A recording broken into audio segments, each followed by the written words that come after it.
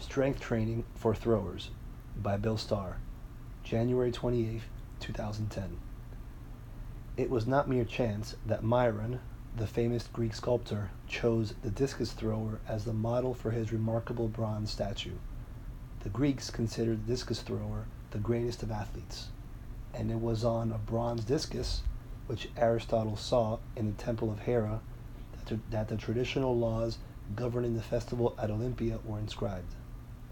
Spinning through the 8-foot, 2.5-inch ring like a whirling dervish before propelling 4 pounds 6 ounces of hardwood and steel was believed to be the epitome of athletic grace and power. The shot put belongs in that same category. The athlete must apply tremendous force with speed and great deal of coordination in order to be successful in the event. And talk about controlling power. How about the hammer throw, where the athlete has to deal with 16 pounds of metal that does not care to be airborne? Yet to me, the most aesthetic of all the throwing events is the javelin, where even smaller athletes can compete on par with behemoths. The sleek rhythm and dramatic fluidity of the javelin thrower exemplifies athleticism in its highest form. The various throwing events are designed so that competitors have to blend a number of athletic attributes: speed, coordination, timing, control, explosiveness, and of course, strength. However, merely being brutally strong without the other attributes being fine-tuned is not enough to move to the top of the heap in any throwing event. If this were the case, the top powerlifters and those competing in the strongman contests would be able to step in the ring and easily defeat weaker opponents. This, of course, does not happen because throwing the discus, shot, hammer, or javelin require very involved physical skills that must be practiced diligently in order to learn them, and much more time to master them. Another sport that matches the requirements for success of the throwing events is Olympic weightlifting. A champion Olympic lifter must have many of the same athletic attributes as throwers: foot speed, timing, coordination, explosiveness, as well as great strength. What a lifter is trying to do in the snatch and clean and jerk is throw the loaded barbell over his head. In many respects, it's also a throwing event, and it's no accident that some of the very best throwers in our country were also excellent Olympic lifters. Gary Gubner was national champion in both sports, as well as Ken Patera and Bruce Willem, who performed the same feat. But the greatest double champion in my book is Al Feuerbach. In a sport dominated by huge specimens, he set a world record in the shot with a 71-foot 7-inch throw weighing only 245 pounds. That broke Randy Matson's mark, which most figured would never be contested. Matson is the only man to ever win the National Outdoor Track and Field title in the shot put and the Senior National Olympic Championship in the same year. Even more amazing is the fact that he did this on the same day. After winning the shot title at San Jose in the afternoon, he packed his bag, drove to San Francisco, and won the Olympic title that night, snatching 341 3/4 and clean and jerking 418 3/4 in the 242-pound division. I always believed he would have made a much better Conan than Arnold. Arnold certainly was more muscular, but he wasn't an athlete anywhere in the class with Feuerbach, who possessed amazing strength, balance, coordination, and grace. Then there's Ken Patera, number 1 on my list of strongest Americans, even over Paul Anderson by a long shot. Forget the exhibition lifts where weights aren't weighed and there are no judges. Compare what Anderson did on the lifting platform during his competitive career with Patera. No contest.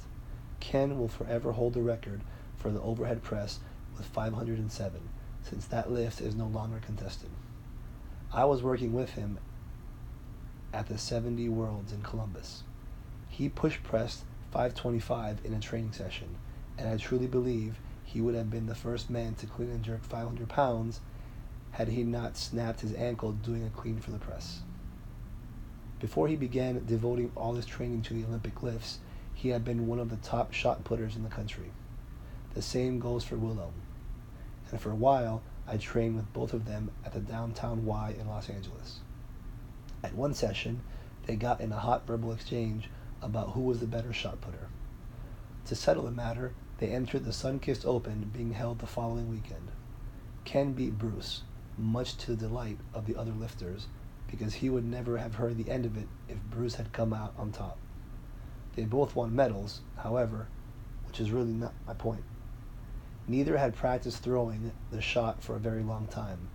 What they did was utilize their athleticism and strength to excel in the event. It's not difficult to see where I'm heading with this. Strength was the basis for their success in throwing the shot.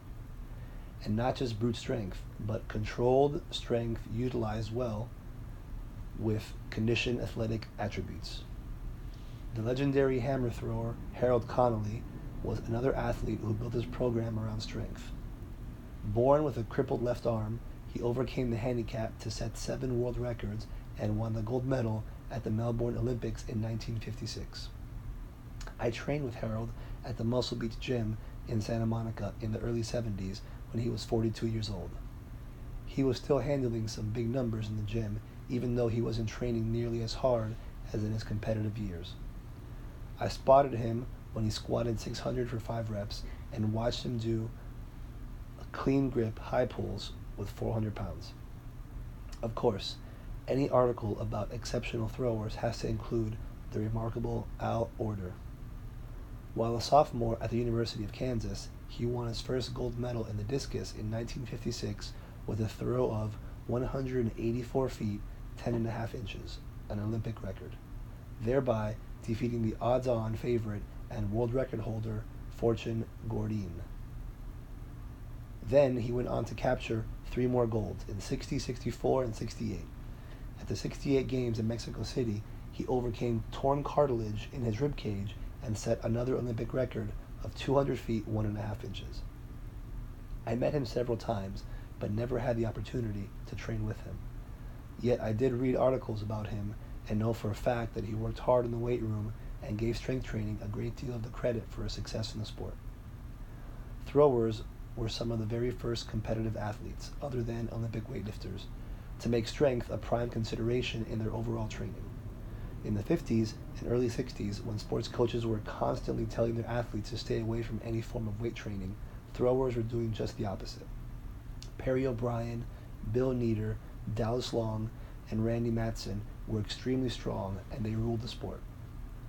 The only rivals the American throwers had were fellow countrymen.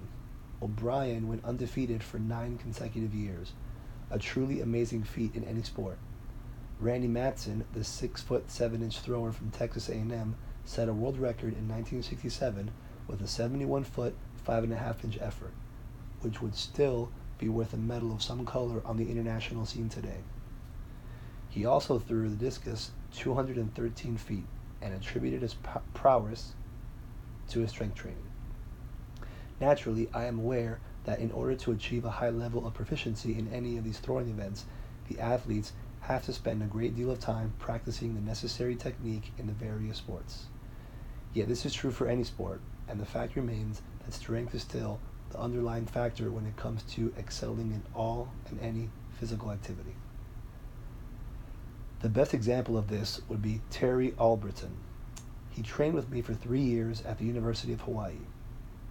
After he had been doing the basic program for a year, I urged him to try the Olympic lifts because I believe they're the very best exercise for any thrower to do, along with heavy squats, good mornings, inclines, etc. He tried cleaning and snatching, but just didn't have the balls to get under the heavy poundages, so I gave up on that idea. What he did like to do was power clean, and he was also fairly strong on the power snatch. He was the strongest athlete on the power clean in the gym, and the UH gym in the early 70s was a rather unique place because 3 of the top 6 heavyweight powerlifters in the world trained there: Gus Rethwich, Wayne Bouvier, and John Phillip. So Terry was quite strong in one high-skill exercise. Well, you might be thinking, he must have had exceptional technique because he was able to beat Al Feuerbach's world record in 1976 with a throw of 77 feet 8.5 inches. Makes sense, but it wasn't true. The same year that he broke the record, he attended a clinic at the University of Illinois, along with top dozen shot putters in the country. Those conducting the clinic tested the athletes on a long list of attributes and analyzed every facet of their technique. In terms of form, Terry came in dead last. So how could someone who lacked the necessary skills to throw a shot put properly end up setting a world record? The only answer is strength. The foundation. The first step to take in any strength program is to establish a solid foundation. This is obviously true for a beginner, but equally as necessary for the veteran who is either starting back on a strength routine or who might want to elevate his emphasis on strength. Only after a firm strength base is achieved will the athlete be able to move on to the advanced and more involved exercises. I start all my athletes with just 3 primary exercises, 3 movements that will hit 3 major muscle groups: shoulder girdle, back, and hips and legs. For most, I use the big 3, bench press, back squat, and power clean. But for throwers, I substitute the incline bench press for the flat bench. The reason is simple.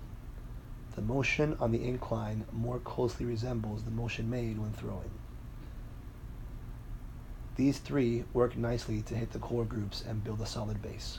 From there, other exercises can be added, which will serve to enhance and develop a host of athletic attributes that can be utilized directly in the throwing events. The suggested exercises are perfect for throwers since they hit those specific muscle groups that enable them to propel weighted objects greater distances. The full squat, and it must be full, strengthens the hips and legs along with the back. The incline presses build functional strength in the high chest, deltoids, triceps, and forearms, providing that final thrust of power. The power clean is extremely valuable to any athlete because once form is perfected and a decent amount of weight is being used, many attributes become enhanced: foot speed, coordination, balance, timing, and focus. When an athlete becomes a competent power cleaner, he is able to use those improved skills in all other athletic endeavors. That was the exercise that really helped Terry Alberton. The main points to keep in mind on the back squat are to go very low, stay extremely tight throughout the movement, and not rebound off the bottom. How low? As low as you can go without having your hips curl back under your body. Your lower back needs to stay flat from start to finish. Start out with 5 sets of 5 reps and use the heavy, light, medium concept. Basically what this means is that you always follow a heavy session with a less demanding one, and the third workout of the week will be somewhere in between the heavy and light days. The incline bench press is an exercise that all throwers used when I was competing in Olympic lifting, and they could move some weight. The steeper the incline, the better, since that high angle will be closer to the actual act of throwing. However, I have my athletes use a lower angle every so often since I think slight changes are beneficial. Those who have only done flat benches often have difficulty getting the technique right on the incline. The 2 exercises are similar, but not at all alike when it comes to performance. In the flat bench, the bar touches the chest right about where the breastbone ends. But try this on the incline and the bar will most likely slip off your chest. When inclining, the bar must be lowered to that point where your collarbone meets your breastbone, high up on your chest. This feels awkward to most, and some do not have the flexibility to set the bar properly, but that is where it must be. If you need to stretch out your shoulders to improve your range of motion in your arms and shoulders, do so. Otherwise, you're never going to be able to handle much weight in the incline. One reason I really like the incline press is that it's a pure exercise. By that I mean it's almost impossible to cheat on it. Although I have witnessed a few inventive individuals somehow manage to bridge their hips high off the incline bench to coax the weight through a sticking point, they were exceptions. Should you feel the tendency to try and bridge, don't. It's counterproductive. Rebounding the bar off the chest, which is common in the bench pressing, just doesn't work on the incline. The wayward bar will inevitably run forward, and when it does, there's no way to bring it back to the proper line and complete the lift. I always insist that the athletes use a spotter when inclining. It's risky doing them alone, because in most cases the uprights are slightly behind the lifter and he is unable to see them clearly. More than one lifter has gotten a rush when he missed one or both uprights while trying to replace the bar in the rack. Also, when the weights get heavy, it's very difficult to remove the bar from the racks. Better to have someone assist you and stand by to help you replace the bar onto the supports. Make sure you're on the same page as your spotter. Give him a distinct signal as to when to assist you in taking the bar off the rack, and make absolutely certain he has control of the bar at the finish before you let go of it. The basic rule of gripping a weight to press in any manner is that your forearm should be vertical, and never use a false grip when inclining. Lock your thumbs securely around the bar. They will help you control the moving bar better and even allow you to pull it back in line should it try to run forward, which it most surely will eventually. Experiment with a few different grips to find one that fits your shoulders width and allows you to set the bar high on your chest. Instead of merely sitting on an incline bench, squeeze down tightly onto it and push your feet down onto the floor. Make sure every muscle in your body is very tight. Then grip the bar and signal to your spotter to help you remove the bar from the uprights. Take a deep breath and pause just a brief moment to be certain that it's fixed properly over your head. Now lower it slowly, fully under control until it touches your chest at the point I indicated. Pause a heartbeat before pressing the bar upward. This will help you to avoid the temptation of trying to rebound the bar and makes you utilize those groups responsible for the start. Pause a heartbeat before pressing the bar upward. This will help you to avoid the temptation of trying to rebound the bar and makes you utilize those groups responsible for the start to a much greater extent. If you learn to pause from the very beginning, you'll be a step ahead. Until you feel comfortable doing inclines, don't rush the start. Drive the bar straight upward smoothly. The key to moving heavy poundages in this exercise is learning how to coordinate the middle with the start. The two need to flow together in one continuous motion. Think drive, then middle, then finish will take care of itself. Lock the bar and take another breath. Do all your breathing at the top. If you exhale or inhale during the execution of the exercise, you lose power, because when you breathe, your diaphragm has to relax and this diminishes your strength base. It only takes a few seconds to do an incline press, so there's really no fear of running out of air during the Valsalva maneuver. Another big difference between inclining and pressing on a flat bench is that your elbows must stay turned out during the inclines. On the flat bench, they tuck in closely to the body, but this will result in the bar running out front or too far back when done on the incline. Also, the line of sight on a flat bench is not straight up. Rather, it hooks a bit backward at the finish. The line on the incline, however, is perfectly straight up and down. Try to drive the bar close to your face, almost hitting your chin. Since you're firmly planted on the bench, you can concentrate on perfecting your form on this exercise, and most do so rather quickly. While learning the technique, do 5 sets of 5. Later on, you will change the sets and reps each time you incline, but the 5x5 works best in the beginning, and be sure to adhere to the heavy, light, medium concept. The power clean is my exercise of choice for every aspiring athlete, and doubly so for throwers. Once you have learned the proper form for this lift, it's much easier to pick up the technique for a host of other useful pulling movements, such as power snatches, snatch and clean high pulls, full cleans, full snatches, shrugs, and deadlifts. It's an excellent lift for beginners since it brings into play so many of the muscles and attachments that are involved in the act of throwing. All the groups which make up the hips and legs, the 3 segments of the back, the shoulder girdle, and those in the arms. While the power clean is regarded as a high skill exercise, it is not difficult to learn how to do it properly. Basically, you're trying to lift a weight from the floor and place it on your shoulders. Many coaches attempt to make the movement complicated and end up doing just that. When I see an athlete struggle with his form, usually by breaking down the different facets of the lift, I have him stop and start over. I tell him to assume a good starting position, and when he does, I say, "Now bring it up to your shoulders." He does just that without any problem. To find your ideal foot placement for the power clean, step up to the bar so that your shins are touching it. And then shut your eyes and pretend that you're going to do a standing broad jump. That's your strongest thrusting position.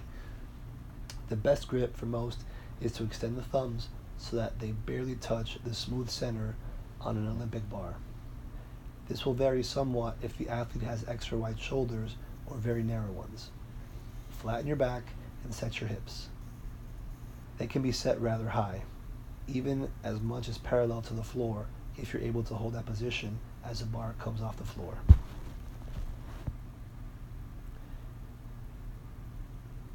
If your hips climb up faster than the bar, then you need to set them lower. Keep in mind that on any pulling movement, the bar has to move upward at the exact same rate as your hips. Tighten every muscle in your body from your feet to your neck. Now, instead of thinking about pulling the bar off the floor, imagine that you're pushing your feet down through the floor. This will cause the bar to rise upward in a smooth fashion. When you attempt to rush the bar off the floor, it causes your back to round and your arms to bend. You don't want this. The start is critical to the rest of the movement, so it has to be done perfectly. Once the bar reaches mid-thigh, drive your hips forward and at the same time contract your traps. The arms must remain straight until you bring your traps into the mix. The sequence is traps then arms, not vice versa. When you do activate your arms, they must be driven up and out, not up and back. Climb up on your toes and give an extra punch to the finish, then rack the weight across your shoulders. Do not let the bar bang against your collarbone. This is painful, and if done repeatedly, can damage those bones. Elevate your entire shoulder girdle, and your frontal deltoids will provide a cushion of muscle on which to fix the bar. One of the most common mistakes beginners make is to lean back when they rack the weight. This you don't want to do since it stresses the lower back. A slight forward lean is okay, but ideally you should rack the bar with a straight torso. Lower the bar in 2 stages, to your waist, then onto the floor. Never let it crash to the floor. This will invariably cause your lower or middle back to round, and a rounded back can lead to an injury whether it happens while lifting or lowering it. Reset and check your foot positioning, grip, hip placement, and that your front deltoids are slightly in front of the bar. Then do the next rep. Again, 5 sets of 5 are best when learning how to do a lift. And be sure to incorporate the heavy, light, medium concept. The program. In that regard, here is a simple way to find the numbers for any exercise on those 3 days. Rather than bothering with percentages, do this. The amount of weight used on the 3rd set of your heavy day will be the top end weight for your light day. And what you use on your 4th set will be the final poundage on your medium day. An example, on this heavy day, Jim did the following sequence on his power cleans: 135, 175, 195, 215, and 225 for 5. On his light day, his jumps would look like this: 135, 155, 175, 195, and 195. His medium day would be 135, 155, 175, 195, and 215. As the numbers on the heavy day improve, so will those on the other 2 days. Eventually, the heavy, light, and medium days will be determined by the exercises in that day's routine, but this works nicely in the beginning stage. After a few weeks of fully concentrating on mastering the form on the back squat, incline, and power cleans, you can add a few auxiliary exercises. 1 per day is enough. As you build a stronger foundation, more work for the smaller groups can be added to the program, but initially, less is better than more. The ones I use for throwers are standing dumbbell press, straight arm pullovers, and hammer curls. 2 sets of 25 after the primary work is complete. Since the throwing events involve the midsection to a very high degree, it's beneficial to do something for those groups from the onset of the strength program. Crunches or sit-ups for the upper abs and leg raises for the lower. Back hyperextensions or reverse hyperextensions work well for the lumbars. 1 movement for the lower back and abs as warm-ups and another for each area at the end of the session is a good way to get this useful work in. Then, one more for those groups which are responsible for turning the trunk from side to side, the transverse abdominis. All of the throwing events include a violent twisting of the trunk, and strengthening these small but extremely useful muscles will greatly enhance the throwing motion. There. Rather easy to hit. 2 simple exercises will get the job done. Hold a light bar or broomstick behind your head and commence to twist from side to side. High reps are the order of the day, no less than 200, and twice that amount is even better. Or hold an Olympic bar at arm's length and twist from side to side until you feel those muscles doing the work get tired. High reps again. And either or both of these exercises can be done outside the weight room, at night while watching Leno or Seinfeld.